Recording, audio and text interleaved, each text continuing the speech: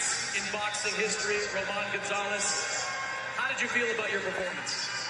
No, muy bien, la verdad que hicimos una excelente preparación en la altura. Pues ganamos la segunda y la tercera pelea. Yo creo que quedó claro. Si Román quiere una cuarta pelea, pues la esperamos con gusto y pues la gente, yo creo que disfrutó de un gran espectáculo. I feel good. We had an excellent preparation at high altitude. We trained really hard for this third fight, and I think we left the result clear about who the winner was and who wants the fourth fight. I think we can do it, and I think the fans really enjoyed a great fight tonight. You had fought two very competitive fights against Chocolatito before this. How did this compare to the previous two? Bueno, la pelea pasada en el 2012, hace 10 años, peleé en un peso muy bajo, mini mosca, no era mi peso. Ahora en super mosca es la segunda pelea y esta trilogía, imagínate, yo creo que hicimos la preparación excelente.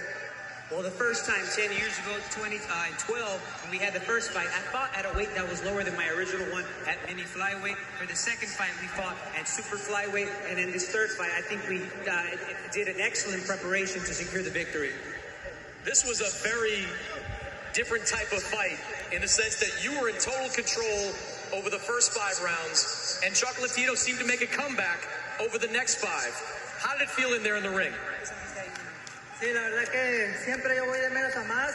En este caso con Román González no podía hacer eso porque él es un peleador que siempre va al frente. Tenemos que contragolpear, hacer nuestro trabajo y lo que nos sacó adelante es la condición física, el excelente trabajo que hicimos con mi entrenador Alfredo Caballero. I always go from less to more. Chocolatito can't really do that because he's always going at 100 miles per hour throughout the rounds in the fight. And what I did was that I made sure that I counter punching, that I threw a lot of punches, and utilized the preparation that we did with my excellent team.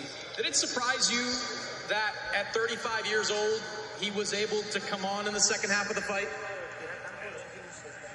Bueno, Román para mí es, como siempre le he dicho en las entrevistas, él es un futuro salón de la fama, es un gran campeón.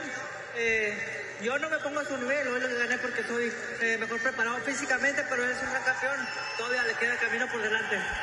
Like I've always said in my interviews, he's a future Hall of Famer. I won today out of my own merits. It doesn't take anything away from me. I won because I was a better prepared, and I think that he still has a lot ahead of him in his career. All right, stand by for one moment. Juan, I'm going to bring Gabe over here.